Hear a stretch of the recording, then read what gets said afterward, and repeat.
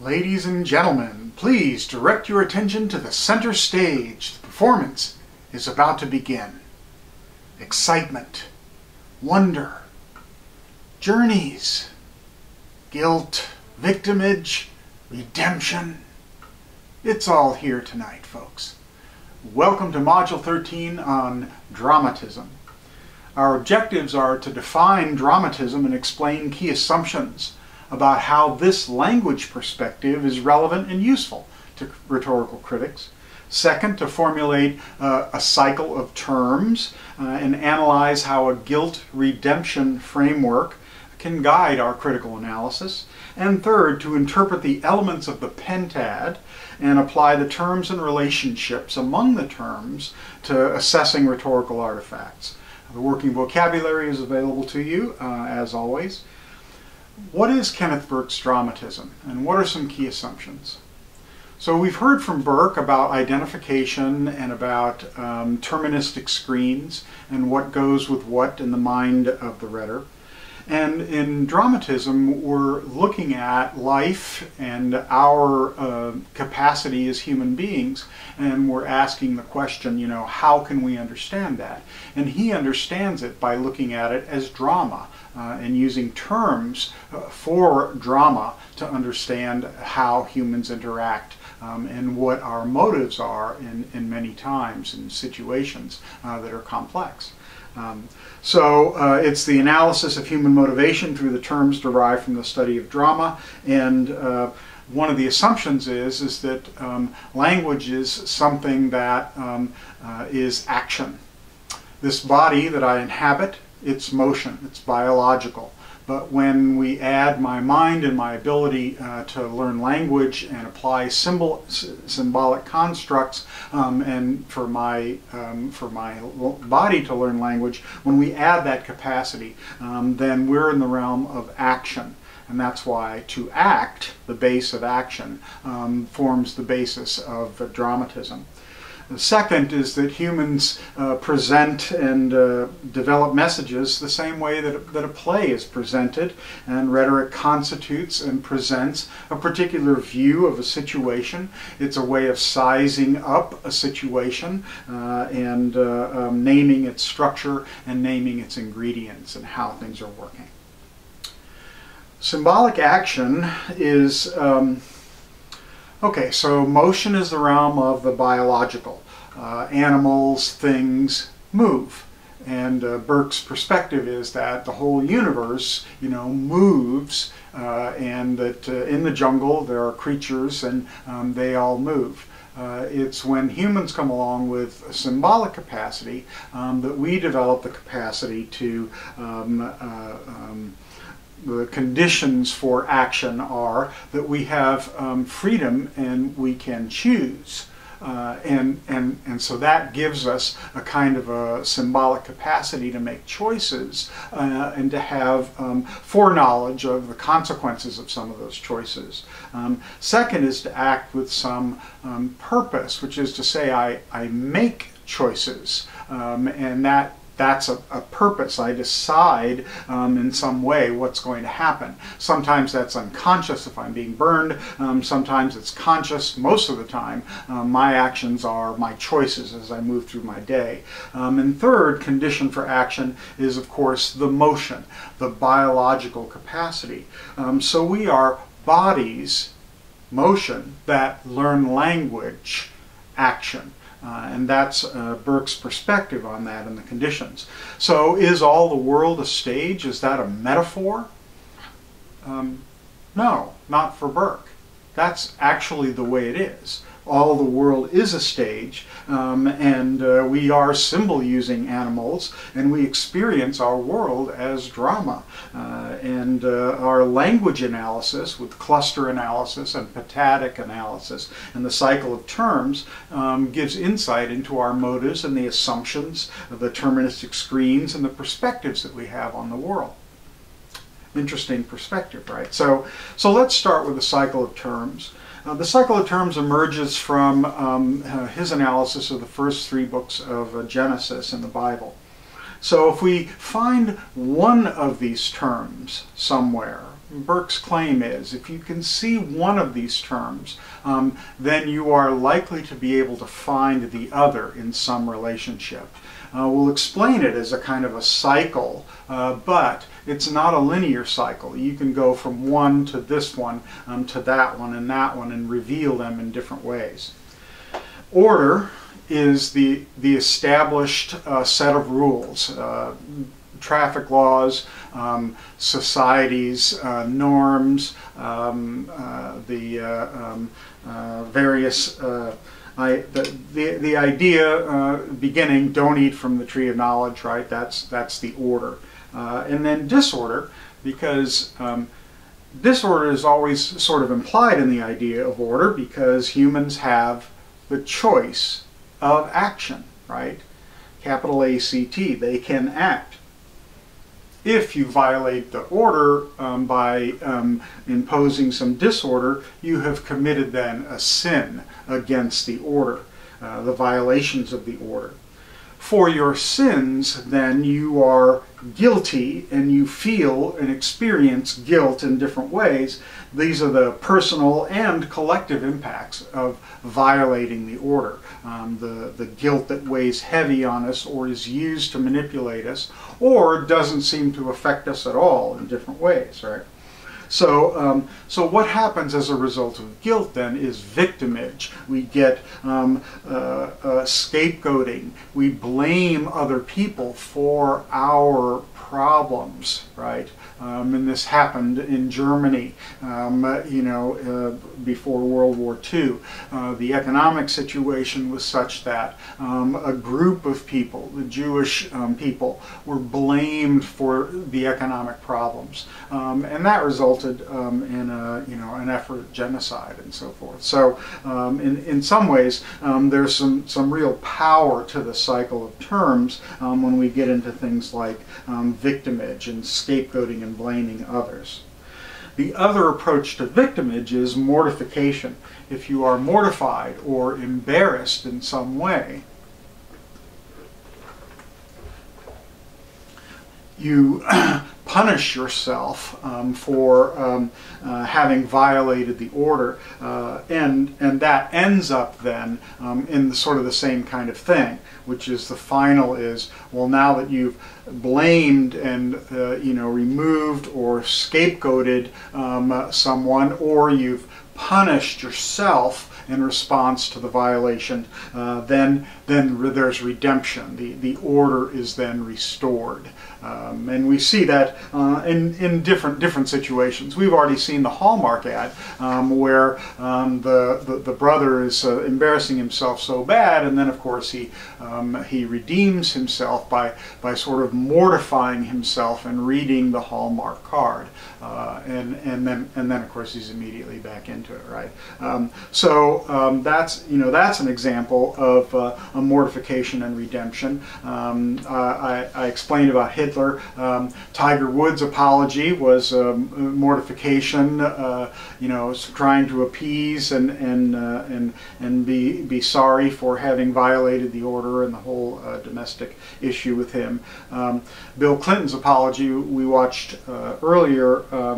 Mortification and blame on the investigation, right? So he mortifies himself, says he regrets it and everything, but he then blames the investigation for a lot of the problems that his family has experienced, right? To try and bring about and restore some sense of order.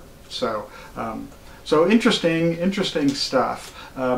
There's a lot of different options for investigating the cycle of terms, and they are powerful and do not always all have to be represented. But I think that that's a framework, a dramatic framework, that's kind of helpful sometimes to think about how humans interact using the guilt redemption framework. So let's talk about the Pentad. This is a bit of a different framework than the cycle of terms. We've got 5 terms: act, agent, agency, scene, purpose, and we also have he added a 6th term, attitude. We'll probably kind of put that with agent. Agents have attitudes. So we'll just stick with the 5, the Pentad, for now. Let's talk a little bit about them. Each of them is associated with a philosophical perspective, so I'm not going to go as much into that right now. What I want to do is just kind of talk a little bit about how we understand them, both as kind of an external framework and an internal framework for understanding like an artifact. Okay, so I'm giving a speech. That's an act. I'm the agent. I'm doing the speech. I'm using different kinds of things. I'm using a chart or a table to convey something to you via a play sheet. I'm using technology, a camera and lights and so forth. These are things that I am using to present this speech. I'm here in my home. This is my scene. My purpose is to educate you without sort of lecturing to you, just kind of going through some questions. All of that is true, but that's kind of the external framework. That's the journalistic who, what, where, how, why, right?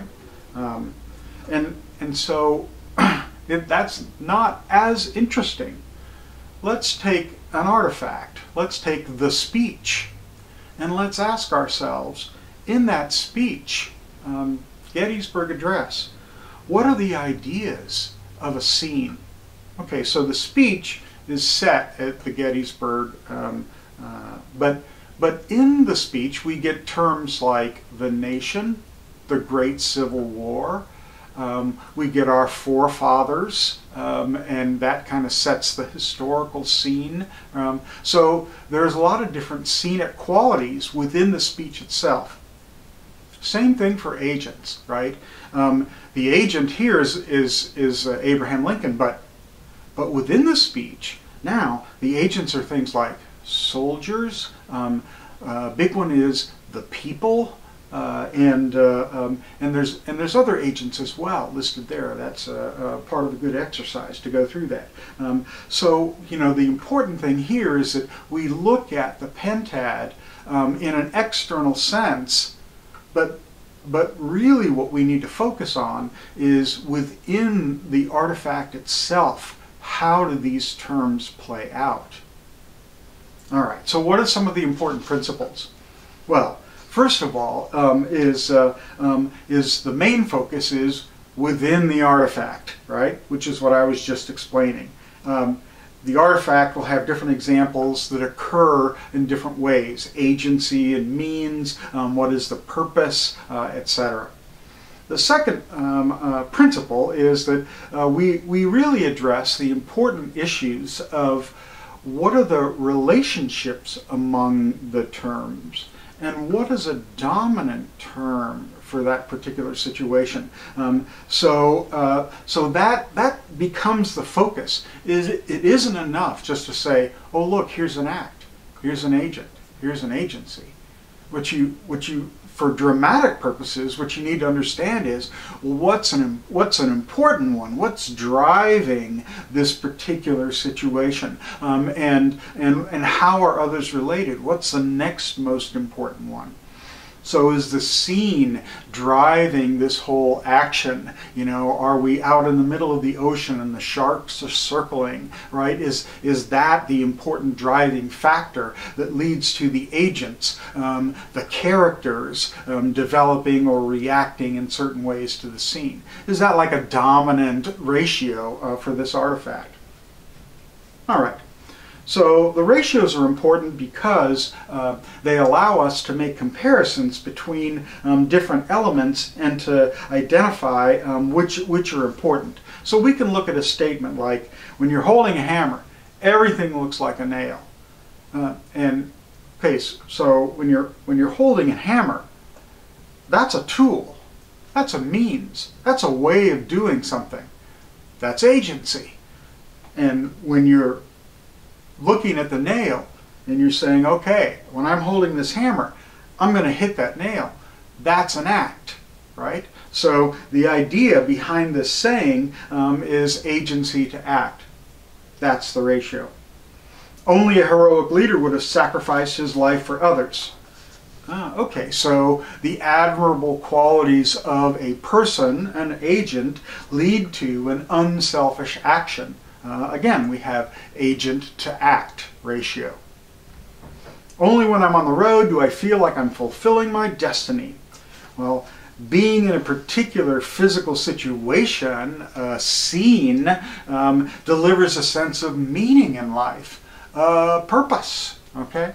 So you can do this kind of analysis in very specific ways, but then you can also look at an artifact, a speech or an advertisement or something, and find important ratios that are explaining what's happening in this artifact. There's a lot of different and interesting examples of pentadic analysis. So what's pentadic cartography? This is a situation where there's a more active use of the pentad. In other words, it's not just a kind of map the possibilities, but also to talk about how do these possibilities set out either open up or limit our ability to discuss things, right? So does the artifact open up the universe of discourse, the ability to tolerate other ideas, the interaction, stimulation of things, or does it tend to shut it down? Is it saying, this is a more rigid or linear perspective, or limited in some way? What happens then in cartography is that, well, now if we can map that, then we can map alternative routes, right? And that allows us to create counter statements, where you're actually articulating ratios and thinking about not only the ratios but the relationships between things to advocate counter statements that can help open up the universe of discourse if it's being constricted or constrained in some ways. All right, and the question from the reading is about the dominant ratios that Gilmore finds in Jiang's Hong Kong speech. What was surprising to this set of ratios and what it wasn't to Gilmore. Post this. What is the most important ratio for George Mason University for you? Is it an agency? Is it a means? Is it a scene? Is it the people? What ratio is most important for you? We have come, ladies and gentlemen, to the end of our show. Let us be grateful for the chance to enjoy ourselves, to be laughed at, to be entertained. And please, I hope you understand how important an understanding of dramatism might be for getting by in the world. Have a great day.